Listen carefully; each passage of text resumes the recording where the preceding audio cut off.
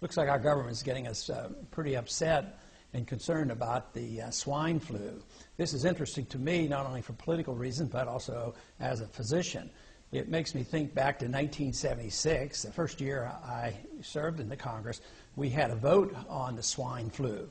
Back then, there was a panic, and they said it was going to sweep the nation, and they rapidly came up with some flu shots, and the government was going to inoculate everybody and save the world from this disaster. And I remember there were 2 votes against it, myself and Larrego McDonalda, another physician. It turned out, though, that our instincts were correct. Not only did we object to it because we didn't think the government should be in the medical business and making these medical decisions, but it turned out that the instincts were absolutely right because the flu came and the flu went and 1 person died, except for those individuals who died from getting the flu vaccine. And over 25 people died just from getting the vaccine, and many got ill from it until finally they had to suspend the whole program.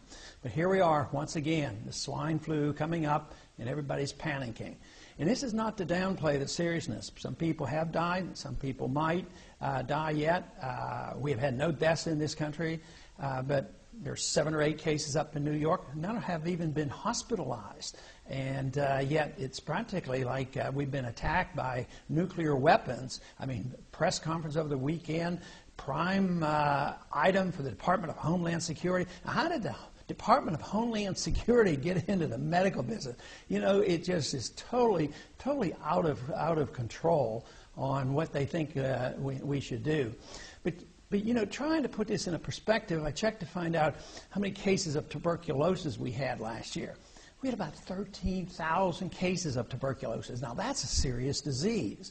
And also, the last time they recorded the number of deaths in this country was in 2006, and there were 644 deaths from tuberculosis. Now, I hate to even bring that subject up to try to put this in a proper perspective, because maybe tomorrow they're going to quarantine everybody in the world coming into this country to watch out for tuberculosis. And all these things are very serious. The big question is, does a bigger government always solve these problems? They usually make things much worse. So all I'm asking people to do is step back and think for a minute rather than rushing and panicking and taking advantage of opportunities like this. This is what happens, whether they're economic problems or medical problems. The people who love big government take advantage of this. And in the Department of Homeland Security, she's really not acting outside the prerogatives of that department. And one of the reasons I voted against it, it's an open-door invitation to deal with medical problems. And, of course, the way I see medical care in this country is deteriorating and the costs are skyrocketing, mainly because we have had central economic planning in medicine now for 30-some years. It hasn't worked very well, so now we're about to embark on socialized medicine.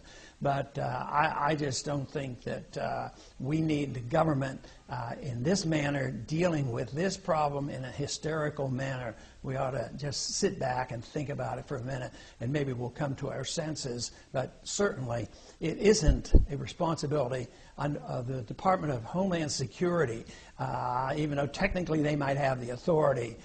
That, to me, is not something that should be turned over to that department. That is the medical care of this country.